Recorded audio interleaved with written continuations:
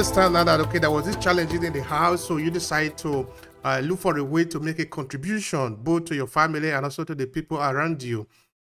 All right, now, if you go to the United Kingdom, just like in many other European society or in the West, as it were, there are a lot of people who really have some challenges. I'm talking of the youth in this case, because that is where we are going to spend most of our conversation today, because you work with them. So this idea of finding a value, finding a purpose for your life is something that is a kind of that is very important, because most of the young people out there do not find the purpose, so they are sort of lost, sort of. No, I interviewed a lady in the UK also who work in this area. She also have a program where she deal with a lot of a young adolescent who are sort of having some challenges on how to find their way around. And of course, we can take this argument to many dimensions, to many angles we want, no? Starting from having a role model. Because if you live in a society where you don't have a role model, somebody that look like you, that is out there that you need to look like, this way you need to begin to find the path that the person have journey before, so that you can also be like the person, then it becomes really challenging for you. And of course, this is easy to understand if we are living in the West. This is not our typical society, no? We are sort of stranger here. And because that is the situation, it becomes harder even for our children that are growing up, because they find it difficult to find a role model. Yeah. So help me understand this.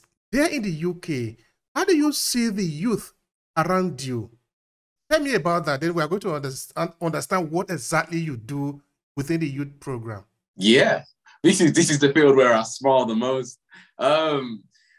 So what we aim to do is, when we talk about changing the narratives, so I work for a CBGC, which is the Coventry Boys and Girls Club. So I'm sort of the senior youth leader here on this side.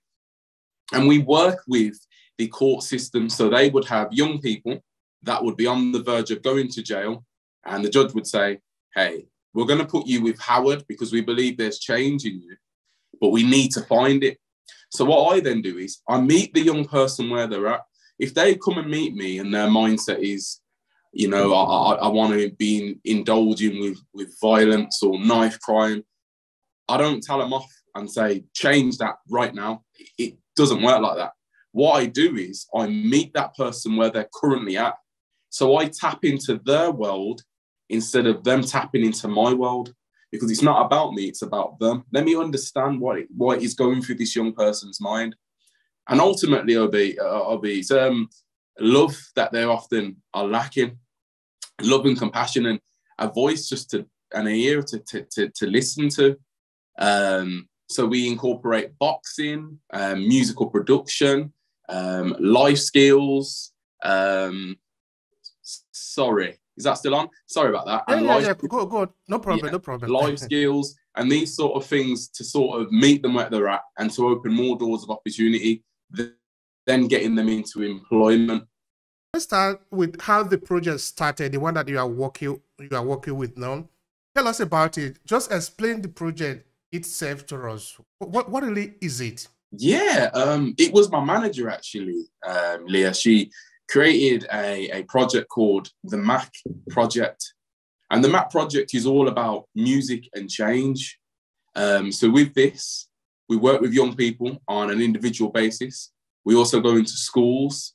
We do group discussions where we go in, we do 50% practical, 50% theory. So when the kids hear that we're coming in, they go, oh my gosh, we're doing music. So we're like, yeah, we're doing music, but we're also going to learn life skills. So when we go in, we talk about music, we create music. So we get a lot of rappers, singers, poets, and we use music as the main substance. But a lot of these young people often talk about, you know, having millions and having, you know, a massive Bentley and, you know, wanting to be the next P. Diddy. And we then talk to them about, okay, what's marketing? Okay, what revenue do record labels make? You know, what's a publishing deal? And it's these things that we, as I said, we meet them where they are, but we add in a bit more, you know, knowledge so their understanding of how industry works. It's pretty cool. Thank you for that, Richard. You see, this podcast, actually, where this podcast is coming from, is a research project that I carried out here in Italy, in northern Italy, where I live, for between 2013 to 2015. Actually, more than that. Okay, that is a day that we basically gather the data. Yeah. Where we're trying to understand the life of the Africans here in Italy. How did they come here? What are they doing here? What is the relationship between them and the local people? So some of the things that we also find out is this complaint, sometimes this challenges that people have, that is discrimination. Okay, we cannot deny that all these are there, but we also realize that yes, people, we have all these challenges, but we also have resources among us. We are not empty-headed. Whether you are looking at people who just come from, I don't know, from Somalia, from Nigeria, from Ghana, from Ivory Coast, these are human beings that have already been formed before they left their country.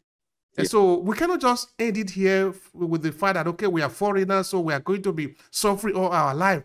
Why don't we sit down and try to help each other? Those who know can teach those who do not know. That is actually the basis behind our e-learning platform. So I really like it very well when we are trying to tap into these resources. It makes me very happy, you know? So now what I'm trying to drag at here, Richard, is when you talk with these young people, what did they tell you are some of the things that push them to becoming sort of near rebel, as it were, you know?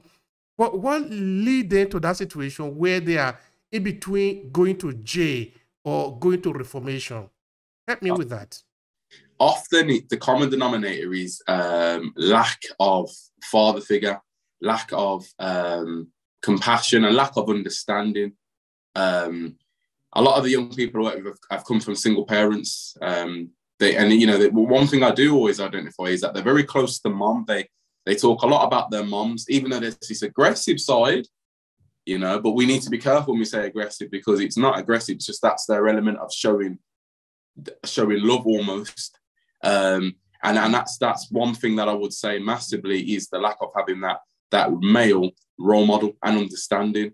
I read a book yesterday. It's called Cry Like a Man. And this book talks about how sort of males are, you know, we're kind of not steered towards crying, and we build this defense mechanism. And with the young people I work with, their defense mechanism might be, you know, smashing things or getting into fights or carrying a knife. And it's about sort of changing that, but understanding.